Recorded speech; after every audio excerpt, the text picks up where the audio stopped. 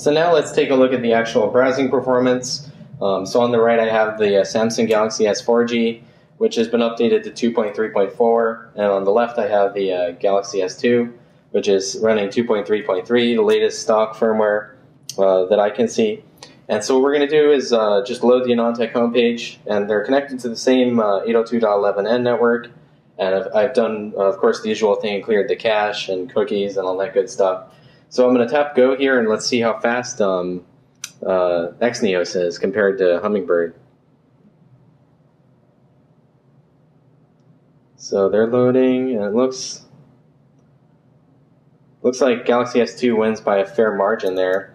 But it's really not super huge. And of course, as a reminder, Galaxy S2 has a 1.2 gigahertz Exynos 4210 SoC, which is 2 Cortex A9s at 1.2 gigahertz, and 1 gigabyte of LPDDR2. Of course, Galaxy S, on the other hand, is the previous generation Samsung SoC, which is 1 gigahertz Cortex A8 with SGX 540 graphics and 512 megabytes of LPDDR2. Of course, Exynos has Mali 400, which is ARM's GPU. So now let's go around, and you can see.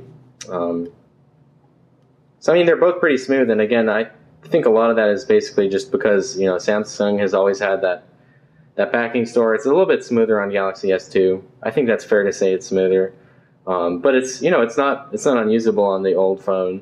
So let's load another page. See how that does.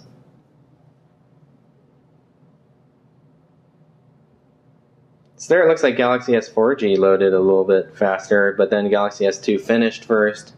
And of course we have flash on both of these and updated, this is the latest 10.3. So I mean that's pretty close, but you can see that the Galaxy S2 is faster. And we are loading over Wi-Fi again, so this is sort of ideal network performance where we're not really network bound. Let's load this page. That's pretty close, that's really close. Galaxy S2 finishes first, but just by a little bit. Now it looked like original Galaxy S still did some loading. What's a good thing to load? Let's try the AnandTech Solo 2.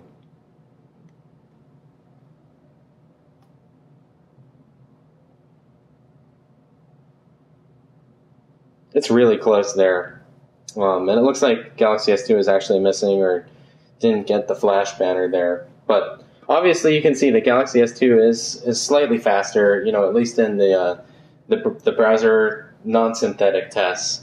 Of course, on the 3D side, it sort of blows away the competition, and you can see really just how smooth that is by going in and running GLBenchmark. So I'll show a little bit of that, just because I think it's interesting to show just how fluid this test has gone. Even if you run the high test, it basically is at the rail the whole time, and that's just incredible because this time last year we had phones that couldn't even render the normal test at 30 FPS.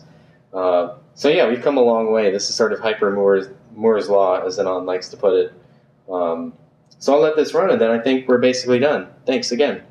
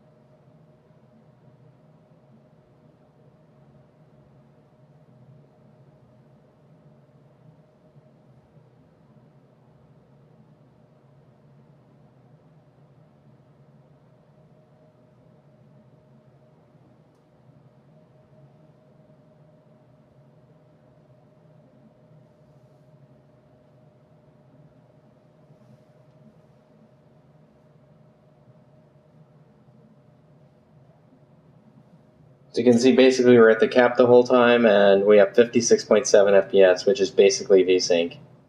So thanks again.